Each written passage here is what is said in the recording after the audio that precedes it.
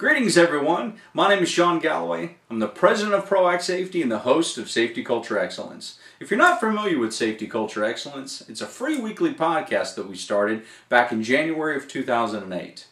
I have a strong belief based on my experience working at hundreds of sites around the world that to achieve a level of excellence in any operational category, whether it be safety, quality, operations, there really has to be the internal passion.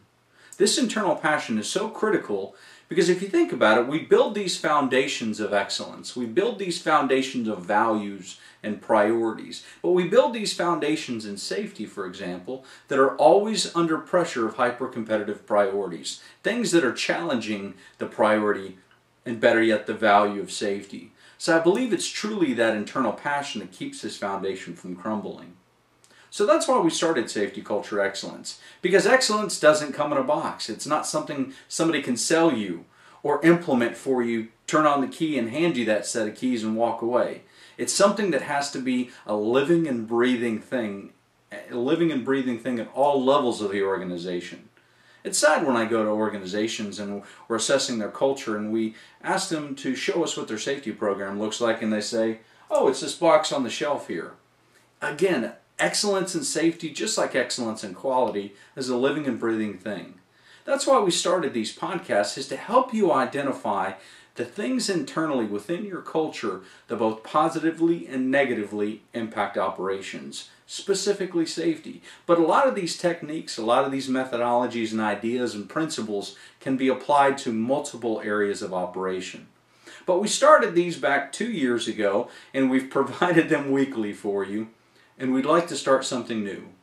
We'd like to start providing you videos to where you can use these videos to spark ideas in a lot of your safety meetings or even for your own internal personal growth. We are very fortunate to have thousands of subscribers all around the world that use these for their own personal growth and for their safety committees and safety meetings. But we wanted to provide something that's a little bit more action-oriented and a little bit shorter. A lot of these podcasts, well over 100 of them now, range anywhere from 5 to even 45 minutes. But we wanted to provide you something that you could show in your safety meetings and in your safety committee, the discussions that you have, toolbox topics, shift huddles, to where you could spark some ideas to get people thinking about what they can do to help us improve in safety.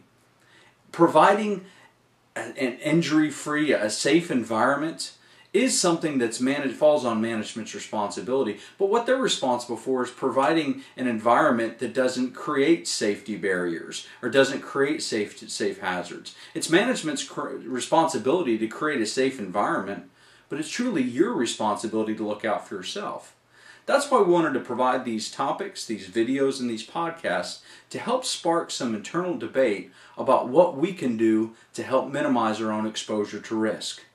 If you really think about it, in safety, there's nothing we can do, even with the technology we have available to us today, to completely eliminate all of the hazards out of an industrial setting. So we have to look at it and say, what can we also do to minimize our own exposure to risk? And throughout the developed world, the developed countries, you're much more likely to experience a disabling injury off the job than you are on the job. And if you think about it, the people that you work with, if they're injured at home, they're just as absent as if they're injured at work. So think about it. If you only have time to focus on communicating and help reinforcing one thing in safety, what would it be?